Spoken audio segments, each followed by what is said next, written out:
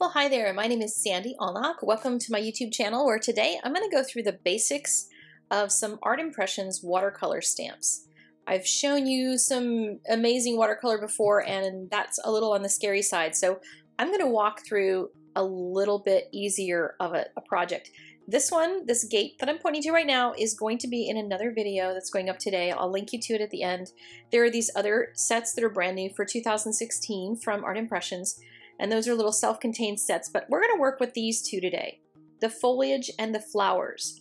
These are two sets that I always recommend everybody get to complement all the other sets because they have enough greens and flowers to kind of give you some interest in the image.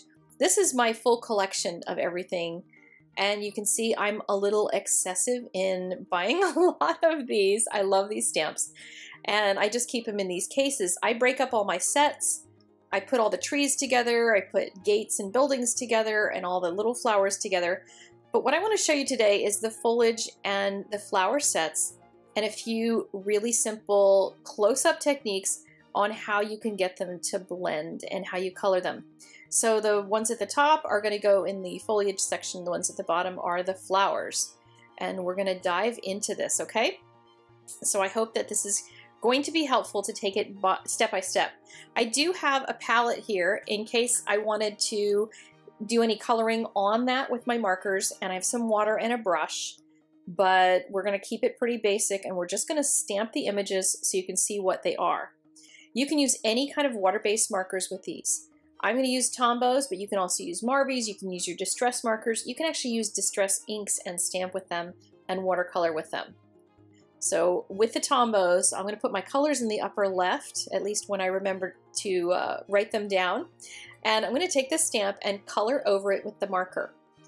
And if your marker dries out, you can just huff on it and just go right onto the stamp and just let your hot breath sort of re-moisten it a little bit and it'll stamp.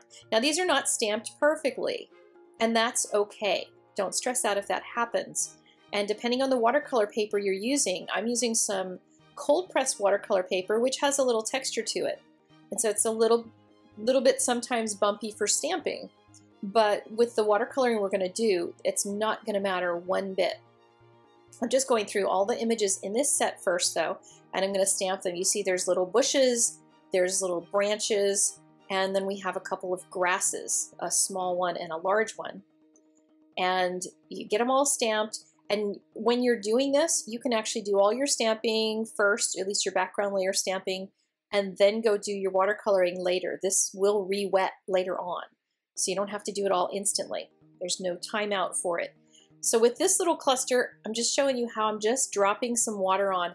I'm not pushing all the color around. I'm leaving some spots where there's no water. And that kind of gives it that broken watercolor look. And you can also do it different ways too. This one I'm going to saturate more with water, but notice on both of them that I'm leaving the tips of them with the edges sharp. All those little branches on the top, I'm not watercoloring over them. Anything you watercolor over is going to soften. Every time you hit something with water, it's just going to start to melt into the page.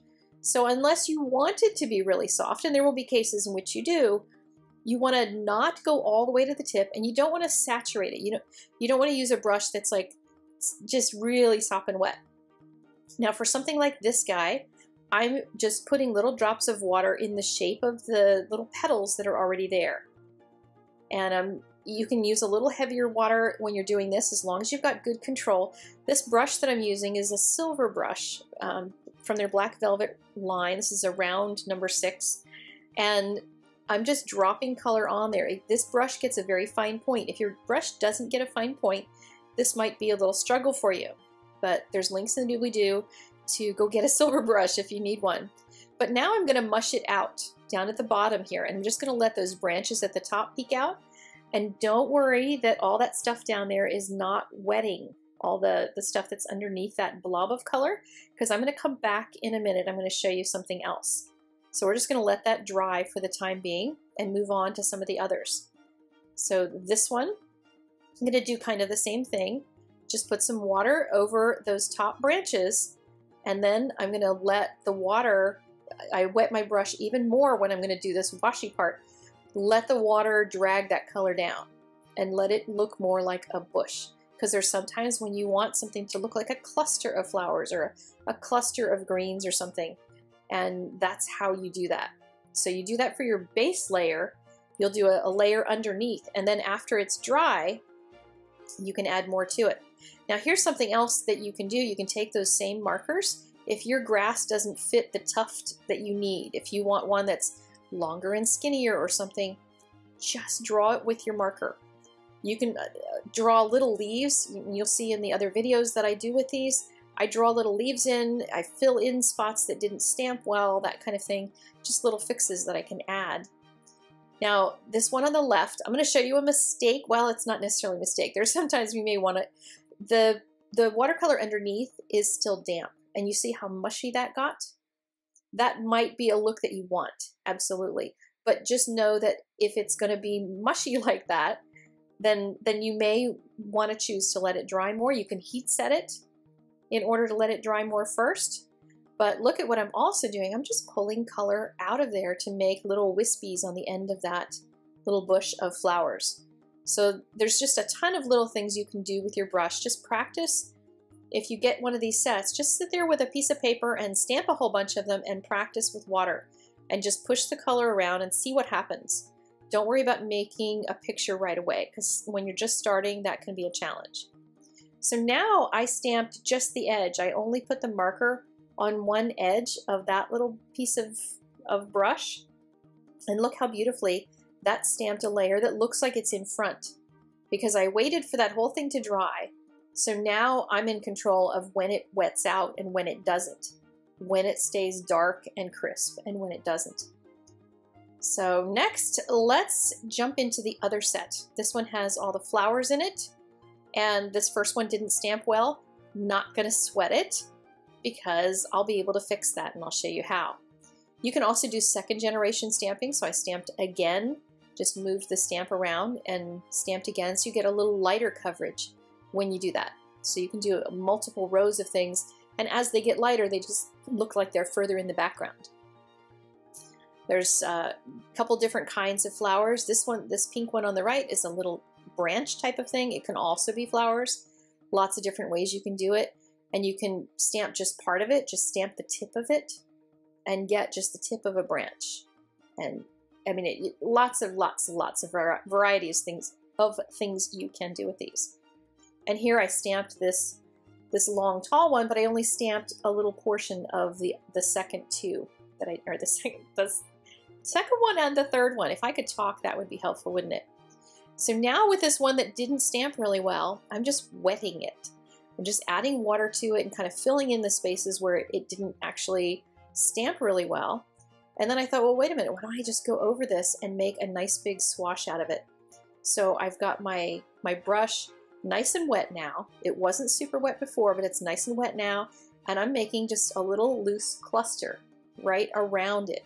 But I'm letting those ones at the top retain their little fronds at the end.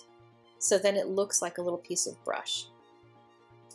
These little guys are really great to put on top of a whole cluster. Like if you have a whole bunch of bushes and little scrub, if you put those or these little tiny dots across the top of them, and you don't even have to wet them a lot of times. You can just put them on top, and the fine detail that's on the top layer can often just add a little sparkle to your image and be really beautiful. So then we look at these pink ones. And again, I'm going to make a cluster out of them just by dancing the water around. And the lighter you want the color, make sure you rinse your brush out, because once you pick up that color, it's going to keep moving it. So I rinsed it because I wanted just that one cluster in the middle to be darker and let the outside be looser. With this little guy, I love this stamp. This is just one of the ones that I use a ton because it's got this beautiful tall frond. And you can, make little teeny tiny tips come out of some brush so you just see the ends of them. Or you can just wet the whole thing and make a really soft cluster. And this stamp has some other things that it can do, and I'll show you that in just a second too, because this one, it just has, a lot of these have a lot of variety that they can create. This little guy has just some little almost graphical tips to it. So it'll create a different look for the ends of flowers in a cluster. So if you're doing one of the stamps that has a bouquet in it, or some kind of a cluster of flowers, this one will just add some really nice little fine detail to it. But you notice I'm not soaking the whole thing. If you soak the whole thing, it's going to end up turning into a big puddle. Now this one is, we're back to one of my that favorite stamp again, and one of my favorite things to do with it is to make trees out of it. So I'm just pressing the end of it, the top end. You could also mask off the end if you wanted to do a row of trees, but you could do this for scenes in any of your stamping. Just add trees to it by using this stamp. There is a set of tree stamps, and I'm going to link you to all the AI stamps in the description down below. So there's lots more choices than what I'm showing you, but look how beautiful trees these make. Super gorgeous. And all you have to do is add a little bit of water down below and join them, and they look like this really misty, beautiful set of trees. So there you have it with some of the basics. Oh, I guess I decided I was going to go back and add more blue. So here you can see adding a little bit of detail on top when something's dry will really help. I'm also turning the stamp different directions. Try all your stamps, turning them different ways, and see what else they look like. Because this one, now it looks like these flowers are kind of cascading downward because I've turned the angle of it. So you can change the entire direction of all of it. So these still pictures are on my blog. If you want to take a closer look at them, you're welcome to do that. There's a link in the description down below for that. There's also some other videos that I've done with some of these art impression stamps that you might want to take a look at and see how you can make scenes out of some of the sets that they have. You can hit the subscribe button to get more from me. You can find me all over social as Sandy Allnock, and I will see you guys later. Thanks so much for spending a few minutes with me. And if you can, hit that like button if you enjoyed this and learned something from it. Thank you much. Take care. Bye-bye.